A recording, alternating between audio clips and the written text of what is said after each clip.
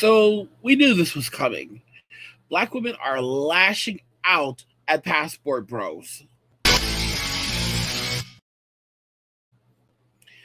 Black women are lashing out at passport bros. They are fucking furious. They are going ballistic. Let's go ahead and jump into this video right here. I want you guys to have a look at this. This video is titled "Her Message to Passport Bros.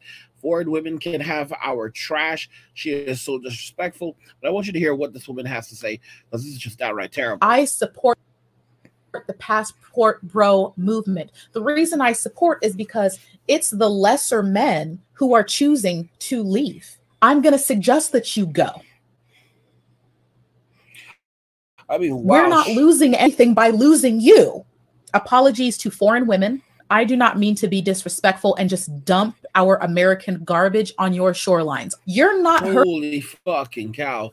Our American garbage on your shorelines. Like, that's a lot of anger, and that is a lot of hatred. And she seems to think that this is going to bring these men back.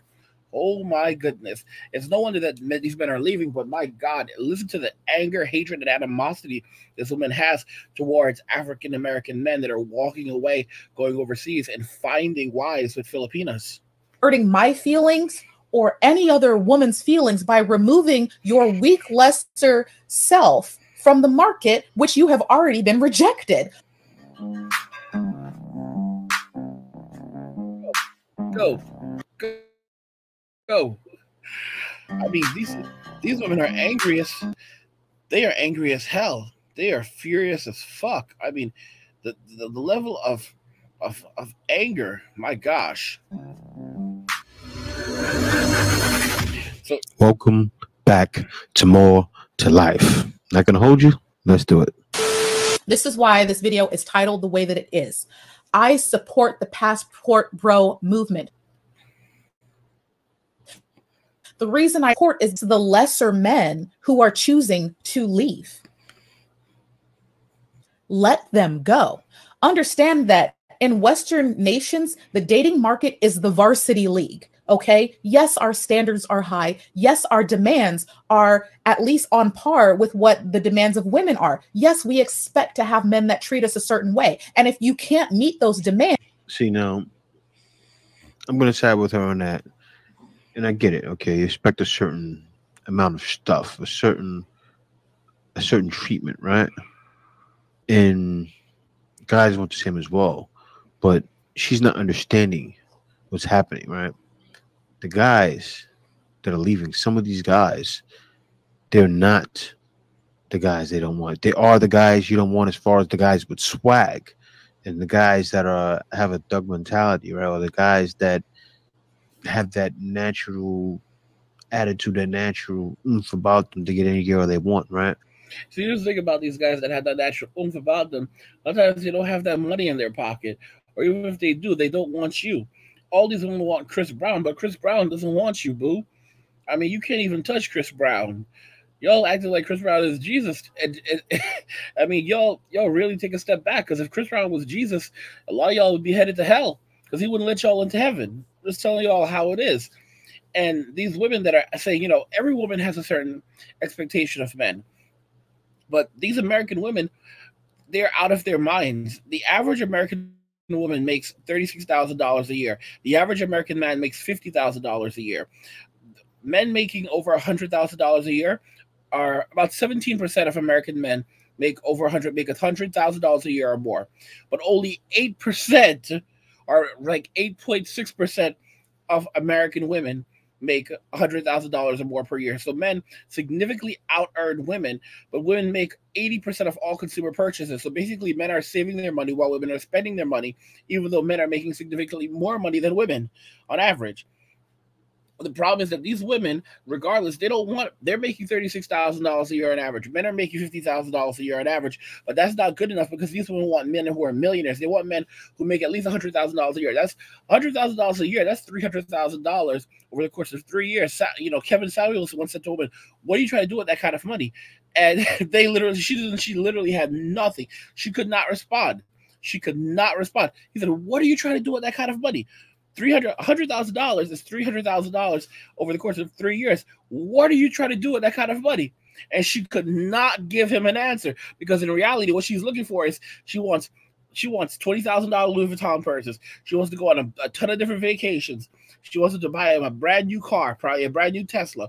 She wants to live this lifestyle that's absolutely unbelievable. I was watching the Fit Fresh and Fit podcast, and you had one woman who had a kid saying that, you know, why can't a man who has money take care of a child, because she had a child, and you know, this guy said that a lot of guys aren't going to do that, and she's like, you know, a lot of guys are only making like $50,000 a year, and she said, I'm not talking about broke boys. You know, she referred to millionaires as normal men, and she referred to men who make less than $1 million a year as broke boys. Like, bro. Not every man has that. Women won't even understand how to identify the men that they want, really. I'm beating a dead horse by saying it over and over again, but this argument will continue. And she's a new woman making a video. But let me let her finish, though. We don't want you. You did not make the varsity team. That's a who said. You're not hurting my feelings or any other woman's feelings by removing your weak, lesser self from the market, which you have already been rejected. Who do you think you are?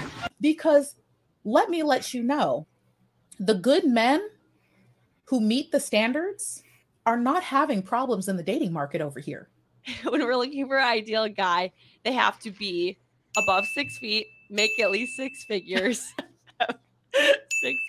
They're fine and getting married. And she thinks that she is this unbelievable beauty queen. Like that's the next thing. Like she thinks she is beautiful, so gorgeous, and she can pull these men who are making ridiculous amounts of money, that are these guys that are stupid tall, above 6 feet, that are making six figures and have all these different qualities. These are the women they think that they're entitled to them. Like, this is unbelievable. They want a guy who's like one of the top athletes. They want NBA players, guys who are the top athletes in the world, guys who are over 6 feet tall. All right, guys who have dicks as long as Kevin Hart. You know, Kevin Hart is short, but he's a big dick. You know, I mean, they want guys that live these lifestyles that are just really not attainable for the average guy, and that's okay. It's okay for the average guy not to be able to afford a private jet. I mean, these women are fucking delusional. We've got those. The men who are griping and whining and complaining and all that, they're the men that can't meet our standards. So what do we look like complaining about the men who we don't want in the first place? I'm not going to complain about the D students leaving the honor roll class. You're getting a D and an F in the class. Because I'm big and you're small, and I'm right and you're wrong. I'm going to suggest that you go. I don't want you to stay. We're not losing anything by losing you. The way that I support y'all leaving, I wish I could pack salty as fuck you on the boat. I would make. Well, it is losing, because the men that these women want, they're in small supply, right? The guys that are 100,000, 6 foot tall, let's even take out 6 foot tall. The guys making over 100,000. There's not a lot of people making 100,000, right? Most people are average, so you don't qualify for those guys. Kevin Samuels spent 2 to 3 years showing women how the guy that you want, you don't qualify for. I don't know why you want it, other than the fact is you don't want to work. But you don't get it just because you want it. You don't qualify with your attitude. You have to earn it and deserve it. And that's why women in other countries are better, because they don't expect much. And they're just looking for a guy that can provide, right? That's what it's really all about. You do have women back home, some, very small amount, that are like that too. But jumping on here, bashing guys, and participating in what the other women are doing, it's such a bad example for the woman out there, right? The only reason why she deserves attention from me right now is for guys to understand, look, you can do it. So many guys need to hear that. That's why the Passport Bro movement is extremely important, right? Because it's showing other guys, hey, look, you can leave, you can find success, you can find happiness. It's out there. And I mean, guys, it's ridiculous. It is absolutely ridiculous. I mean, there's one other thing I want to show you guys, and I'll link all this. I'll link all the videos in the description of the video in case you want to watch the videos yourself, in case you want to check them out for yourself. Because I know you guys like to. I know you guys like to watch the full videos, but I want to show you this because like I want to show you something else because this is really what's happening out here. This is what's really happening out here because these women are out here acting the fool and don't realize that the men aren't putting up with this shit. And by the way, before we get to you guys, just remember if you're enjoying these videos, please go ahead and like, share, and subscribe. That'll support the channel so that we continue to grow and put out more quality content for you guys. But yeah, I mean, we're gonna go ahead and jump into this other video. I want you guys to see this, what men are really doing. This one is titled "He Found Love in the Philippines: A Veteran Story." This is from the Philippines. This is from the Filipina P.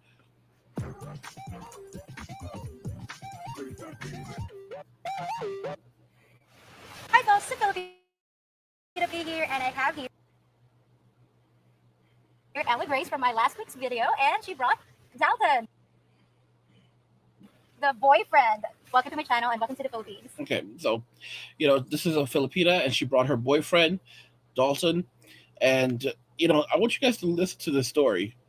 I want y'all to listen. Just listen to the story because this is not a game. This is real life. This is what's really happening. A lot of people don't seem to comprehend that this shit's not gonna it's gonna continue progressing in this direction. You know, more and more men are just gonna keep on waking up and seeing this for what it is. This guy right here, this is a veteran. But let's check this out. Please give us a little background about yourself. So I am retired officially as of 1 February from the U.S. Air Force. Okay. I've been in the Philippines since October. October, okay. Mm-hmm. And are you planning to stay here for good? Yes. The plan is to stay here for good. I'm 43. I'm soon to be 44 next month. Next month. Well, guys, happy birthday. Are there any big plans? Go to the beach. Go to the beach. Yeah. What's your first impression of the Philippines, Dalton? Beautiful. The people here are very welcoming, always smiling. From what I've seen, very hospitable. Yeah, it's been great. I've been very blessed and fortunate. I heard you guys have good news. Yes. We are expecting. It looks like most likely it's a boy. And wow. When are we expecting? August? Yeah, August. August? Yeah. Wow, congratulations. So how did you know about So they're expecting a baby in 3 months. But what's really interesting is I want you to listen to the story. I want you to listen to how he found his Filipina.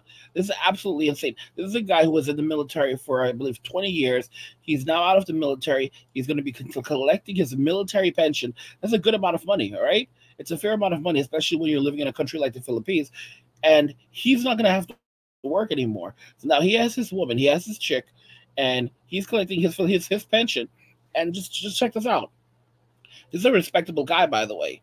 This is a respectable guy. He served for many years, for about 20 years in the U.S. Air Force. You have to be smart to get into the Air Force, all right? They don't just take anybody into the Air Force. The Air Force is the place that everyone wants to get into. This is an intelligent guy, all right? To stay in the Air Force, you also have to stay in shape, all right? You have to stay in shape. So this is pretty much it. This guy, this is pretty much as he is. He's an intelligent person. He's intelligent, you know, he's an intelligent guy. He's a hardworking guy, very dedicated. He helped protect the country for 20 years. All right. He put in his time. He's a veteran. He has excellent benefits. All right. I mean, excellent benefits, health insurance, everything else. His family the woman he marries will be taken care of. And he has his pension. So he will not have to work. But let's continue. You find this lovely lady? Through YouTube. Okay. Just prior to coming to the Philippines, I had been 4 years in Germany, and then I did 4 years in Japan, and then in Puerto Rico. Okay. You know, about 10 years or a little over that I've been out of the United States that I've not lived there. So, you know, I was just thinking of places to live, and, you know, the Philippines was one of those where it would allow me off of my whatever pension I get. And, yeah, I just started looking up. Your channel was one of the first that popped up. There were a few other ones as well, and I happened to come on to her sister with her. Okay. Yeah. What made you decide to message Ella Grace? Well, one, I love the dress that she was wearing in that. What were you wearing? In that thumbnail. That's my sister. Okay. And I just loved, from what I could see, her kindness, her caring. You know, OFW almost 4 years, and most of what she was making, she was sending back to her family, for you know, her kids and her her mom and dad that were taking care of her. You know what? An And, interesting just, thing that a lot of guys are saying. A lot of guys are like, people are saying, well, if you marry a Filipina, she's going to take your money and use it to provide for her family. One, that's something you have to talk with her about. Like, you have to really speak to her and say, listen, I don't want to support your family, or if you're going to support your family, exactly what you expect of me. But on the other hand, you also have to factor this in. Here in the United States, we abandon our parents. Like, I mean, look at the baby boomers. They took their parents, they tossed them into all folks' homes, and they sold off all their property and lived off that shit for as long as they could. And now that money's running out, and they're coming after the millennials. I mean, this is the millennials are fucked. We're already they've already fucked us. I mean, they've churned everything they can really churn out of us. I mean, they'll find something else, but they've fucked us pretty good with student loans. But they're trying to go after the Gen Z right now. But Gen Z is kind of like doing the Harlem Shake right now, because like they're like, not the boomers like, come on kids, time to go to college, and the Gen Z is like, yeah. College, we're not so sure about those student loans. Can we read those? Can we read the fine print? Can we have a few years to look this shit over? The Uber's like, no, you go to college. And the Gen Z is like, or what, motherfucker? Or what, old man? I'll whoop your ass, old man. Don't you talk to me like that. Don't you fucking talk to me like that, old man. And the boomers are shocked. The boomers are shocked, okay? The boomers are shocked. They're like, you know what, you fucker? I was just trying to help you. I was trying to help you to be successful. And the Gen Z is like, don't you lie to me, you son of a bitch. I see what's happened to the millennials, all right? You know how many millennial chicks are selling ass right now? Huh? You know how many millennials are selling ass right now on OnlyFans to pay back student loans? That's what you want for us, you motherfuckers? That's what you want for us? So they see what's going on. They see what's going on. But you look at a guy like this. This guy is 43 years old, so he's one of the youngest Generation Xers, youngest Gen Xers, almost a millennial actually. And he's put in the work. And the thing is, like, for example, this woman that he's in a relationship with now, that's pregnant with his baby. She's not the most beautiful woman in the world. You notice that some of these guys go over there and they get really beautiful women. Others, they don't get the most beautiful woman in the world. They get someone that basically they just feel comfortable with. And it's interesting because then they're like this. They're women who are like, these women are going to leave them, but a lot of these women are not the most beautiful women in the world. They're just kind of like at best homely looking chicks, and these men are happy to have them, and these women are happy to have these men. So even if you bring them back to the U.S., it's not like these women are going to be able to like turn around and go grab a Chris Brown or sleep with NBA players, And for a Filipina, the center of her life is her family. So she knows that going out and doing these types of things will only create problems in her life, and she won't have anything, because what she's looking forward to, what she knows that when everything goes to hell, it will be her family that's there for her. Said to myself, man, I can't even imagine, the sacrifice and commitment that takes. So, she seemed very humble, and so I reached out, created a Facebook account, Messenger. You didn't have a Facebook account prior to that? No, not at all. Oh wow! And so you made a Facebook account and sent her a message. Sent her a message, just kind of like, hello, my name is Dalton. I saw your video, your interview with your sister. I would love the opportunity to meet you. If you'd like that, please give me a call. So. What was your reaction to Dalton's first message? Were you excited? Like, oh my god. Yeah, I'm excited. And I asked Dalea, my sister. Okay. Then Dalea told me, okay, you just message him. You try to call him. Then I called him also, but that time he's sleeping. Oh, he was sleeping at that time. Okay. Yeah. Were you amazed that she called you? Were you surprised? Yeah, I was. Because that's something I had never done before, and I was like, you know what? Why not? And when I saw the message, I kind of panicked a little bit because I was like, man, I missed her call. What if but luckily when I did call back, she answered. And here we are, and ended up together. Ended up meeting you. Yeah, I've seen awesome. Some of your videos, and it's like surreal. It's awesome to meet you guys. This is one of the rewarding things about doing this kind of job, because you're meeting different kinds of people out of other Asian countries. What draws you to the Philippines? So I had, prior to that, I narrowed it down. I was looking at the Philippines. I was looking at Cambodia. Okay. And then also I thought about Thailand as well.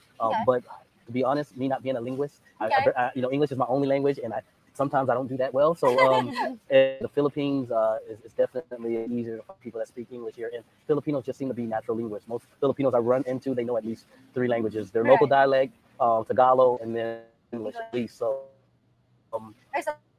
the language barrier. Yeah, and then also my faith, being a Christian, and the Philippines is big on Christianity, so it was kind of a perfect fit. So. Well, that's awesome. I mean, so guys, there you really have it.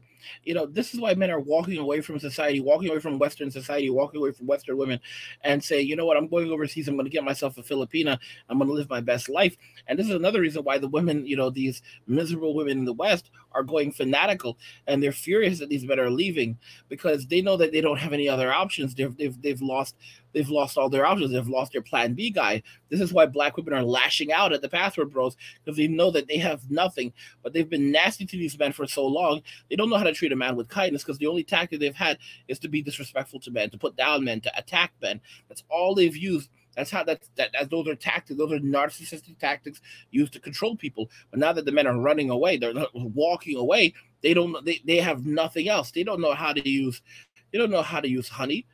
All right, they don't have that shit. They don't have any femininity, so they're fucked.